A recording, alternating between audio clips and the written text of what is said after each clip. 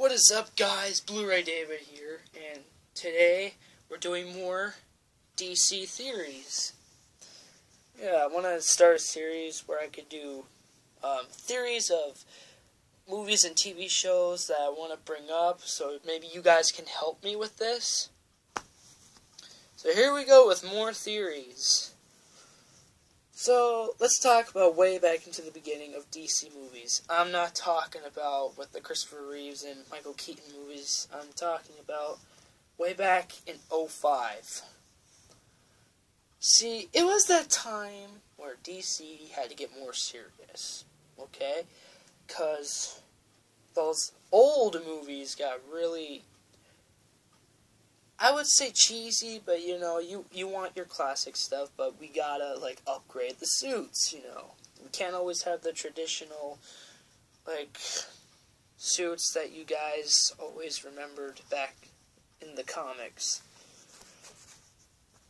So, '05's DC's Batman Begins, oh my gosh, that is a great success. I enjoyed the movie, but I did watch Batman v Superman, and they say Batman has been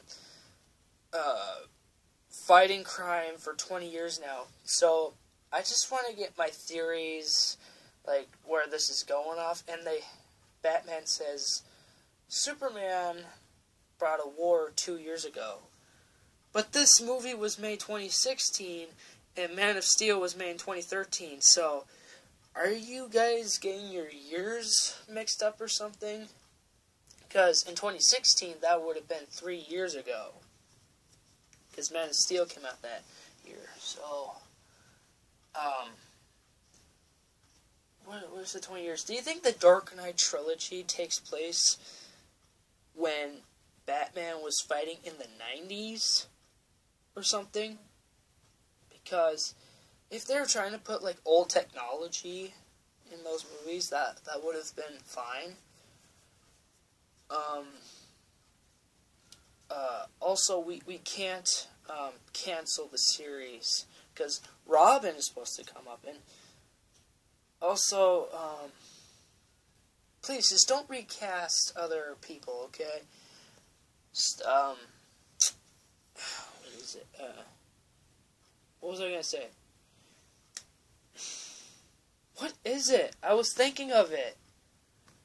It was about, it was part of the Dark Knight trilogy, and the other series. I don't know. I'm thinking Batman Begins is the start off, like, of the series, because if it's true, then it must have started first before the MCU, right? I know DC was creative first, so we gotta give them the credit. I'm trying to think, what was I going to say? Yes, I was thinking, like, when they started creating Batman vs. Superman, Christian Bale, he did not want to play Batman anymore, so this makes sense, because he is done with the Dark Knight trilogy, so Ben Affleck stepped up to the plate, whatever that means, and he took on the role of being Batman. I mean, this makes so much sense. I mean, sure, Christian Bale would have looked more awesome with a big buffier suit this time.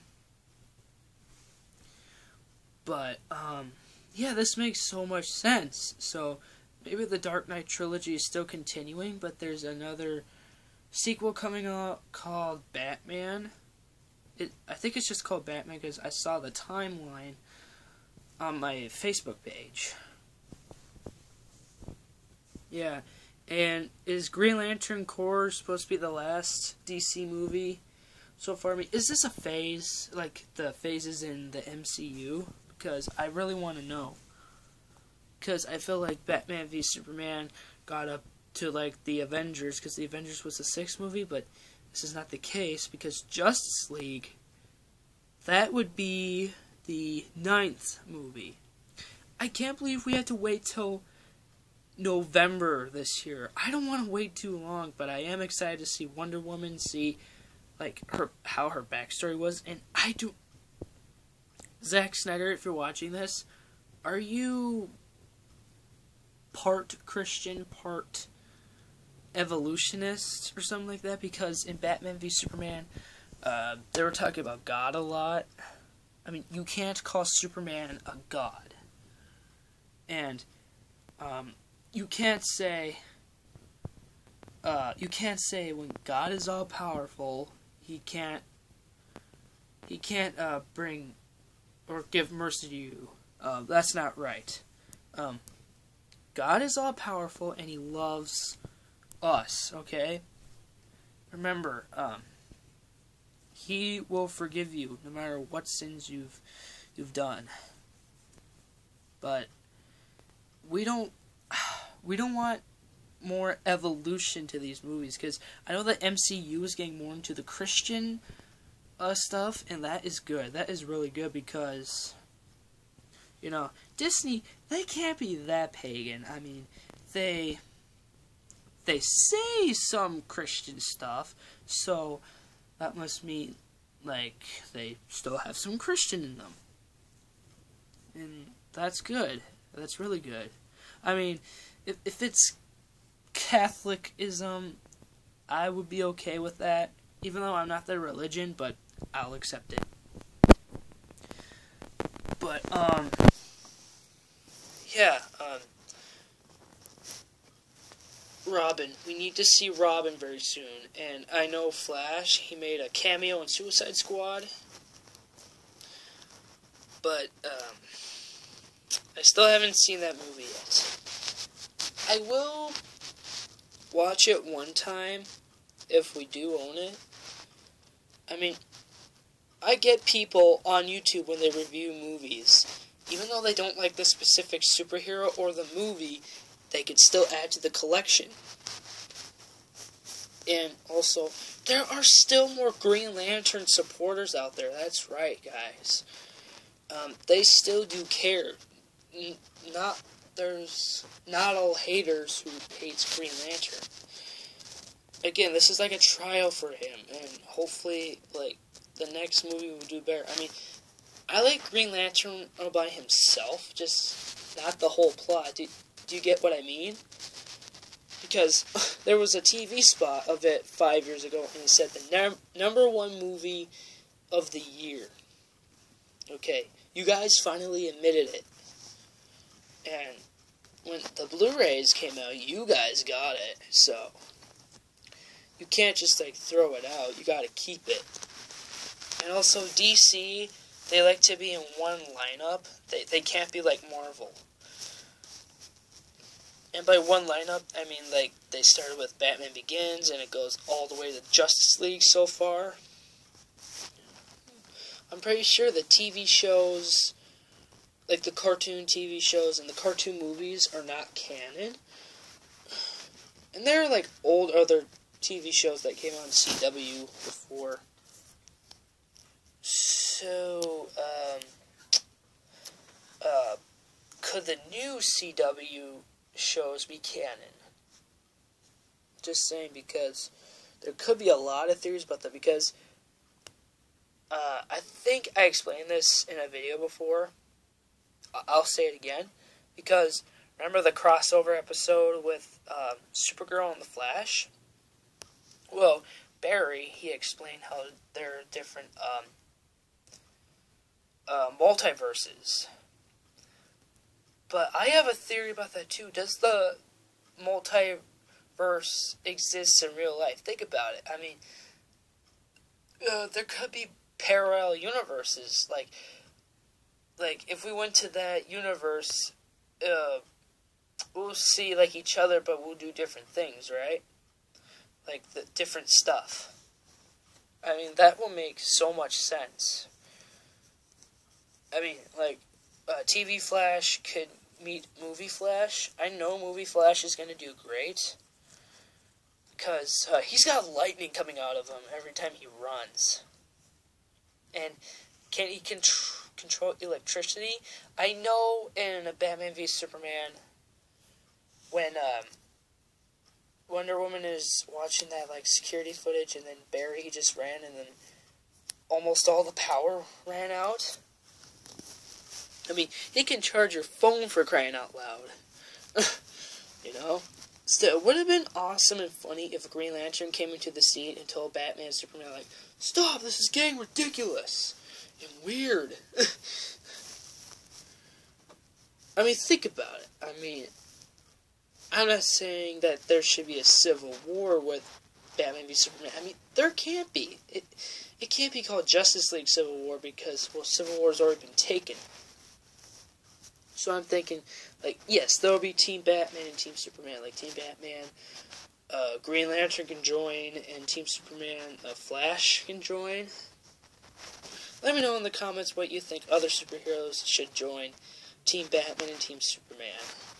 Because I know, sometimes Batman and Wonder Woman can date. Because, well, here's the thing. I don't think we're ever going to see, Rachel again in these movies because she died. She got killed in the Dark Knight movie.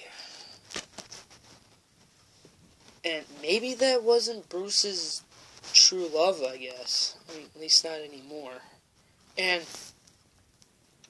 the first part of Dawn of Justice, they showed the backstory of Batman. So, I still believe it's still the same, like, scenes, but they extended it. Like, you know, like they do with the Star Wars original trilogy? You know what I'm talking about? Like, every release that they do, they keep changing it to get the real stuff because they didn't have that technology back then. So, I'm just saying, I think DC did a pretty good job with the backstory because it had the exact same scene where Bruce fell into the hole, but the cave looks different. Is it how it was supposed to be originally done for Batman Begins? Because if they re-release that again, well, I know they did for the Steelbook, but if they did that again, maybe it'll be like that.